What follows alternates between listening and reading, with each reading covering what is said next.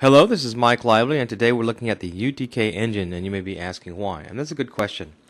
And it's time for Papervision to evolve. We've got to get a new vision for Papervision. And I think looking at how UTK is set up, how the Unreal Engine works, and some of the things that we can do in Papervision now that is very much UTK-like is very important. So let's talk about the wonderful resources. First of all, the great thing about learning UTK or the Unreal Engine is that there's tons and tons and tons of information out there on the web. So as opposed to any other piece of software I've ever worked with, I probably have found the most information concerning this particular engine. So it's great. Tons of YouTube tutorials. Here's one done by Raven67854. Go ahead and check out that channel. Great information. Lots of information on the documentation site as well, and epicgames.com.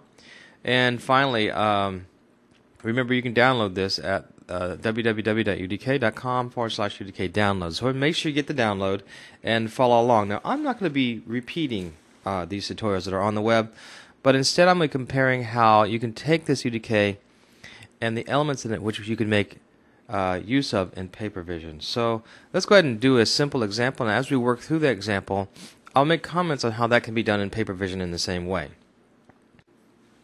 So I have the Unreal Engine up on the screen, and just a few things. If you work with 3ds Max, you notice that you've got the 4-panel type manipulation idea. So you've seen that before, and I won't go over that. But specifically today, we're going to be working in this viewport right here.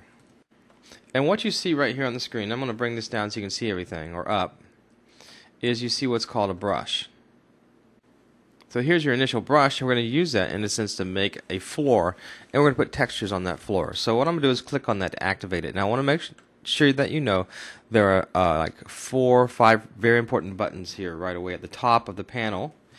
And there's the pointer button, there's the translation button, there's the rotation button, there's the resizing button, and then there's a non-uniform resizing button, and we'll be using those as we move on in this tutorial. So go ahead and click on this. I'm clicked on basically this button right here for selection, and go ahead and select that. And I want to basically build a floor, so I'm come over here to this little cube and right click on it, and I get this properties panel. Now notice that we want to map everything, and what does mapping mean? Multiples of 2. So let's come along here and create a map floor. We'll go 1024 and for X, and 1024 for Y, and 8 for RZ. And notice that things are different now as far as the coordinate systems are concerned.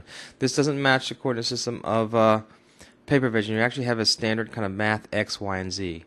Hit build. So what we want to do now is add the CSG. So if you come over and roll this panel on the left hand side, you see CSG add. So click on that, and you get this little kind of a checkered background, and you actually can drag things onto that background.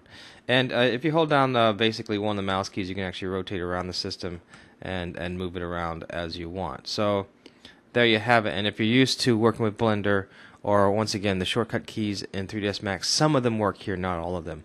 But once again, just hold down, for example, the right mouse key and move your cursor around, and you can actually get some rotation here. You can also use your arrow keys to move it forward and back or side to side. Okay? So what we want to do right now is add a light. So in order to add a light, all we have to do is right click on the particular panel that we've created and go add actor and hit add light. And this is a point light, for example, and you see a point light right here. Now a bunch of points I want to make here about all of this is suddenly you start seeing this concept of gizmos. So if I come over here and roll over the translation tool and click on that, I actually get the translation gizmo. So once again, if you're familiar with 3ds Max, you're familiar with these gizmos, and I can actually move this light around. Now, the same thing concerning Papervision. You should have the ability, in a sense, to put elements in and have a design stage. Just like you have with Flash Builder, in a sense, you have a design portion and a source portion. You have a very powerful interface there in Papervision. Why not use it with Flash Builder and build your design interfaces? So one of the things you might be very much interested in doing right away is building gizmos for the different objects that you want to move around the stage. And once again, if you're familiar with 3ds Max, you certainly are familiar with these gizmos. There is a problem, however, I have found with Papervision as far as building gizmos, is the fact that you have to unproject to know where you're at. That is a big problem, and we'll be tackling that as we move on with this series. Notice as I move this up, so you can see the light in a sense gets darker and dimmer, so you get some dynamic shading here. Can you do that in Papervision? Absolutely. What do you use to do that with? Pixel benders. So as I mentioned, in the UDK, the Unreal Engine, you have this ability to do dynamic lighting. Isn't that cool? As you move that light up and down, you can see how the surface shades differently. And do you have the ability to do the same thing in Papervision? The answer is yes. Because in Papervision, new to the Adobe software is the Pixel Bender. So if you go to Chapter 5 of my book, you'll see a portion on getting started with Pixel Bender. And I go through how to use Pixel Bender. But not only that, I show you how to make a simple light. I give you the algorithm and explain it, and I give you the Pixel Bender program. And then I show you how to use that light to dynamically shade a building. And you can basically see the big difference between this is a washed out building and this is the contrast that you get when you use dynamic shading with Pixel Bender. The same thing that you're seeing in the UDK engine, and you can actually do the same thing in Papervision. So that's one of the things we'll be implementing in the future is this dynamic shading on surfaces using Pixel Bender. Pixel Bender makes it easy to dynamically shade surfaces. And so what's the other thing? We want to be able to bring in different content. So if you come up here, there's a button right here that says Open Content Browser. And this is a beautiful thing in the Unreal Engine. And you get this beautiful content browser. We have all these different options that you can choose from. I mean, it's just wonderful. And if you get a different game, along with that game comes the resources for that game. And you can choose different things from that game and grab those materials. And I'm going to show you how to actually pull information or content from the Unreal Engine into Papervision. So let's go back to our engine and let's just grab a particular cool material. We'll go to that and we'll just drag that right onto our material that we've created. So I'm just going to drag and drop. And this is a thing that we definitely need in Papervision. As opposed to programming every single surface that goes into Papervision, why not build a nice little browser that you can just drag material right onto? So if you want a different material, you just drag it and that material changes. Okay, now that all of that has been done, we're going to go ahead and build our program. So let's go ahead and go to Build and choose Lighting. And I'm going to yank off the Use Light Mask because it just takes a lot more rendering to make that happen. So I'm going to render real fast here and hit OK. Let's close that.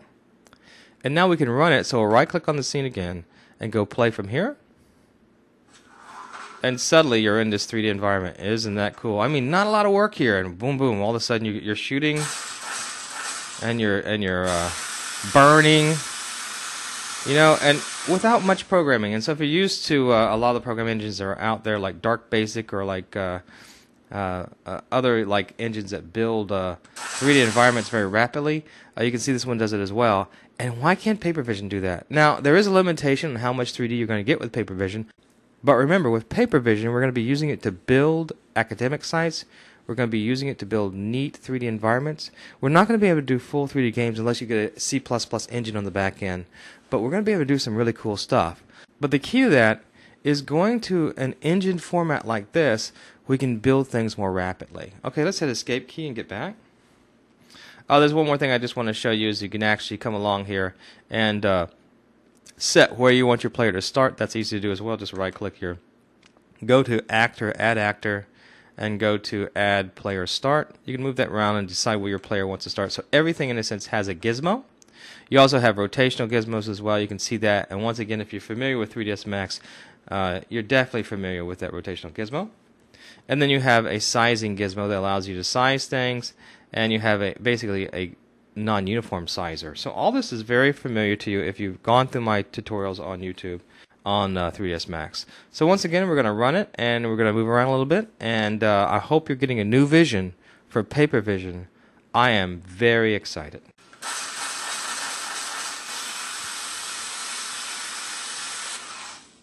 This was Mike Lively. Thanks for listening. I'll see you next time.